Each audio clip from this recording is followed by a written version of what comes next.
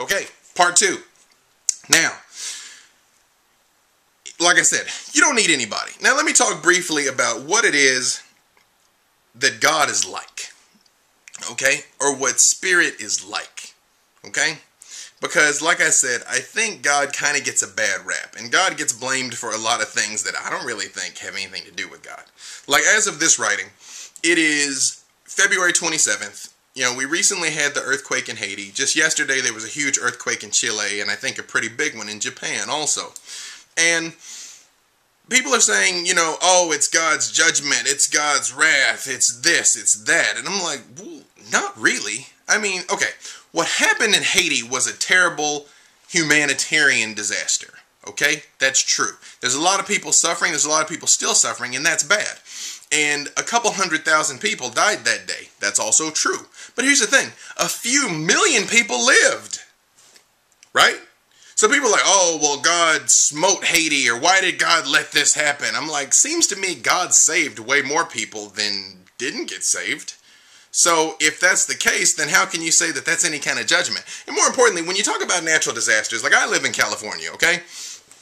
Anything but blizzards hit California, and blizzards still hit some parts of California, right? There's earthquakes, mudslides, forest fires.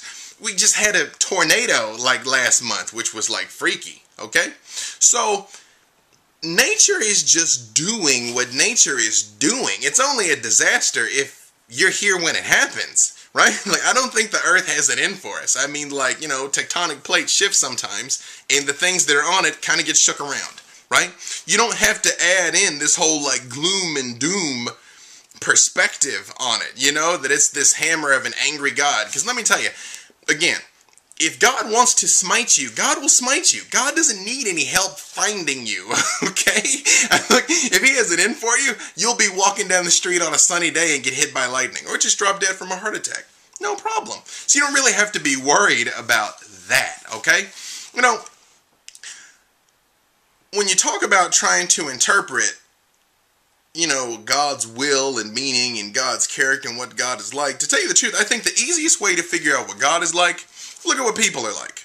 At least look at the good parts about people. Well, for now, we'll not talk anything about us being fallen or whatever, even though I don't think we fell anywhere.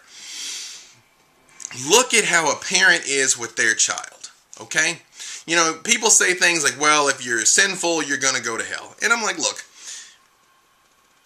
if God is all-knowing and all-powerful, okay, that means when God created everything, he knew what we were going to do in advance. If God is all-knowing, he knew what we were going to do in advance and made us anyway. So, if I'm going to be a sinner and die in a state of sin and go and burn for all eternity, that means God knew when he created me that I was just going to suffer forever, which means God would have made me to suffer. And that doesn't make any sense to me. I don't think God is like that. I really don't. Because why even bother, right? Now, look at your own children. If you don't have your own children, look at kids. Kids make mistakes. They get into things. And you might be angry and you may have to punish them, but do you hate them? Do you want them to suffer for the rest of their lives because they spill paint on the carpet? No, you don't, right? And so I think that's how our Creator looks at us. If we really are God's children, which most religions tell us that we are, assuming that religion has a God, not every religion does. But if we really are God's children, then why would God give us infinite punishment for finite sins?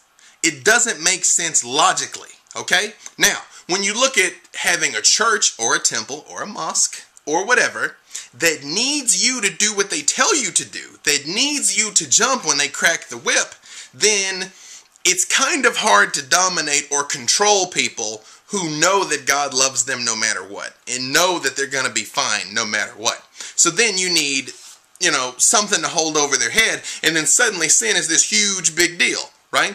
The original Greek word for sin is harmatio, I think. I have it written down. I'm sorry if I say that wrong. And what it means in both Hebrew and in Greek is to miss the mark. That's literally all sin means, to miss the mark, to try and fall short. That's it. Okay? Now, over the centuries, it's become this huge hellfire and damnation. You don't make mistakes, blah, blah, blah. You're going to, burn.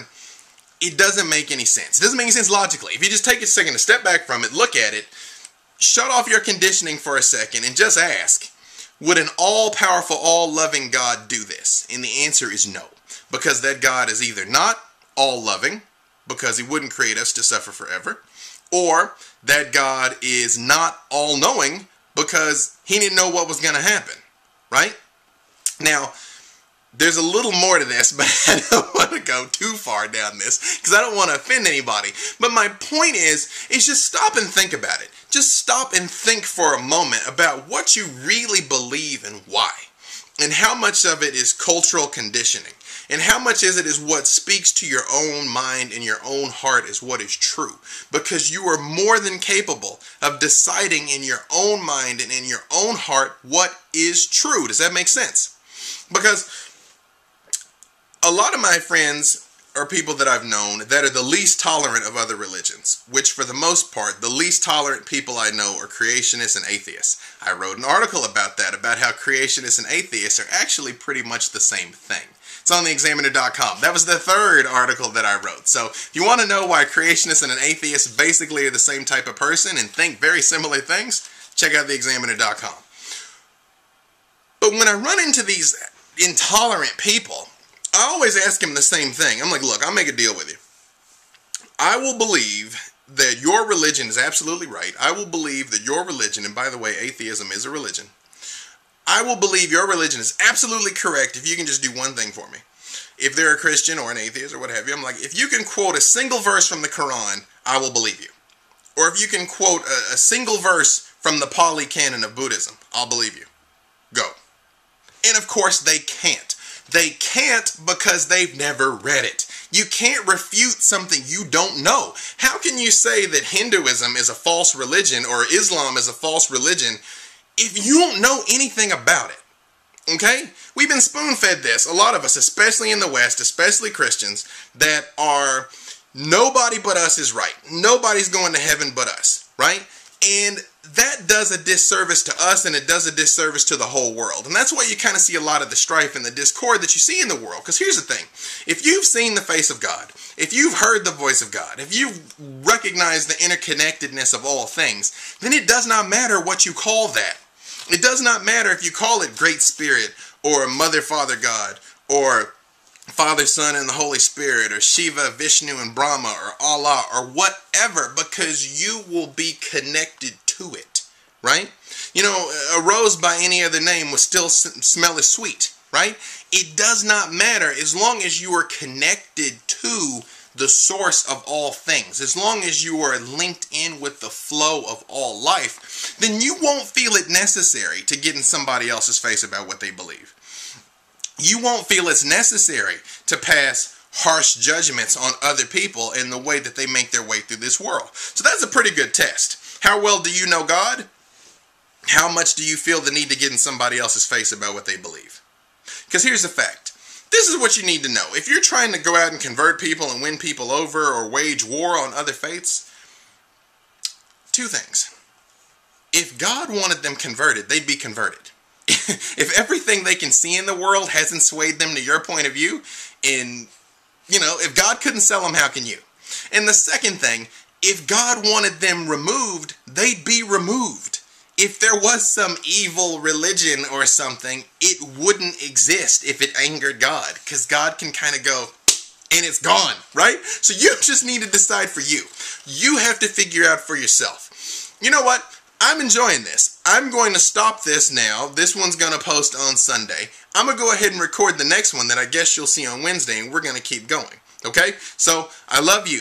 Find me. PeaceLoveMoney.com. MySpace, YouTube, Twitter, B. Dave Walters. I'm everywhere. Okay? And check out the website. Come today. Buy this books and stuff. It's great stuff. You don't even know what I've got. You haven't even been there. Come on. Oh, and for my international brothers and sisters, I fixed that shipping issue. So if you had trouble buying something before, you can get it now. Okay? All right. Love you, and I'll be right back.